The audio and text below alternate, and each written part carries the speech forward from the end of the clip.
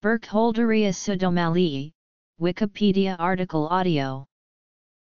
Bacillus pseudomallei Whitmore 1913, Bacterium Whitmorei Stanton and Fletcher 1921, Maleomyces pseudomallei breed 1939, Lurflurella pseudomallei Brindle and Cowan 1951, Pfeifferella pseudomallei, Pseudomonas pseudomallei Haynes 1957. Burkholderia pseudomallei is a gram-negative, bipolar, aerobic, motile rod-shaped bacterium. It is a soil-dwelling bacterium endemic in tropical and subtropical regions worldwide, particularly in Thailand and northern Australia. It infects humans and animals and causes the disease melioidosis. It is also capable of infecting plants. Identification. Disinfection. B. pseudomallei measures 2.5 μm in length and 0.40.8 μm in diameter and is capable of self-propulsion using flagella. The bacteria can grow in a number of artificial nutrient environments, especially betaine and arginine-containing ones.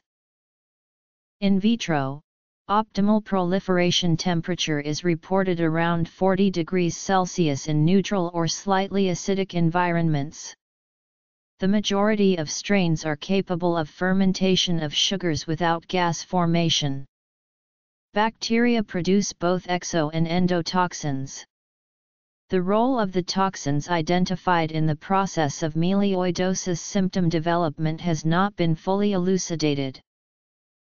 B. pseudomallei is not fastidious and grows on a large variety of culture media. Ashdown's medium may be used for selective isolation. Cultures typically become positive in 24 to 48 hours. Colonies are wrinkled, have a metallic appearance, and possess an earthy odor. On gram staining, the organism is a gram-negative rod with a characteristic safety pin appearance. On sensitivity testing, the organism appears highly resistant, and that again differentiates it from B. mallei, which is in contrast, exquisitely sensitive to a large number of antibiotics. For environmental specimens only, differentiation from the non-pathogenic B. thailandensis using an arabinose test is necessary. The laboratory identification of B. pseudomallei has been described in the literature. The classic textbook description of B. pseudomallei in clinical samples is of an intracellular, bipolar staining, gram-negative rod, but this is of little value in identifying the organism from clinical samples. Some suggest the Wesen stain is useful for this purpose, but this has been shown not to be the case. Laboratory identification of B. pseudomallei can be difficult, especially in Western countries where it is rarely seen. The large, wrinkled colonies look like environmental contaminants, so are often discarded as being of no clinical significance.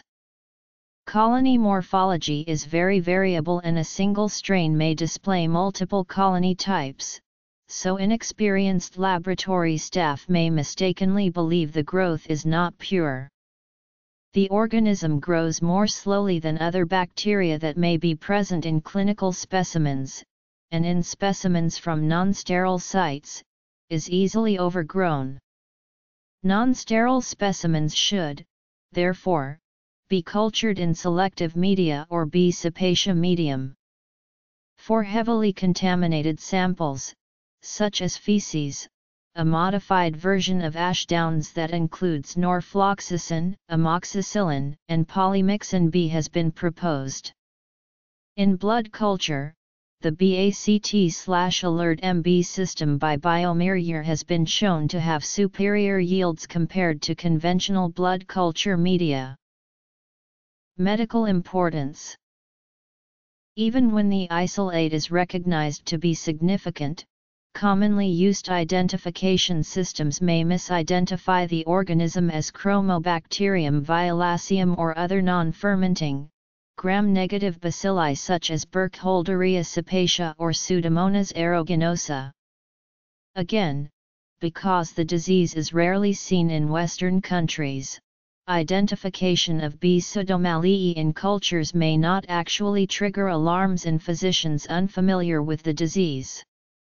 Routine biochemical methods for identification of bacteria vary widely in their identification of this organism.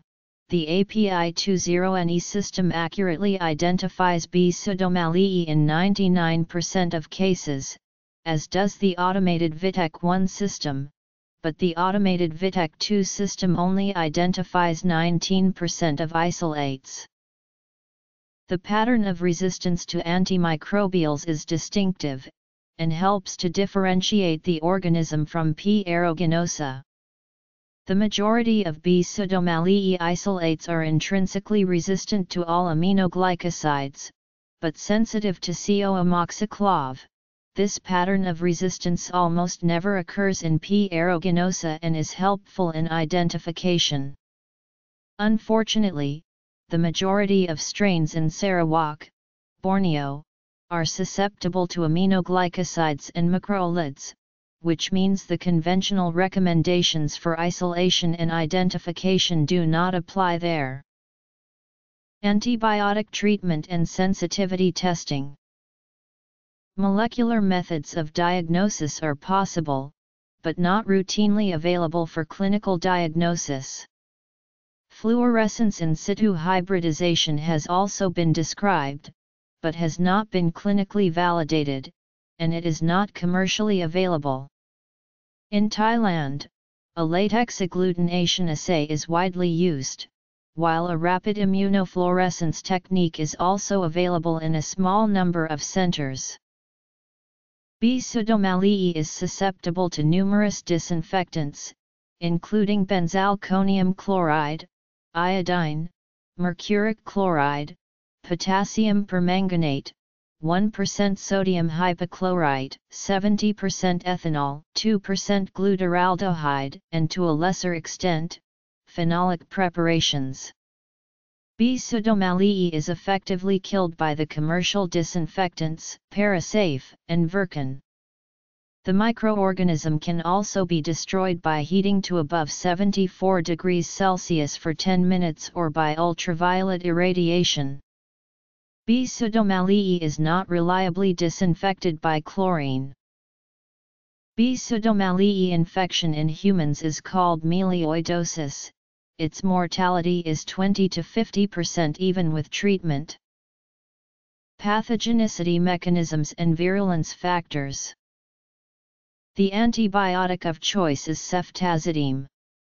While various antibiotics are active in vitro, they have been proven to be inferior in vivo for the treatment of acute melioidosis.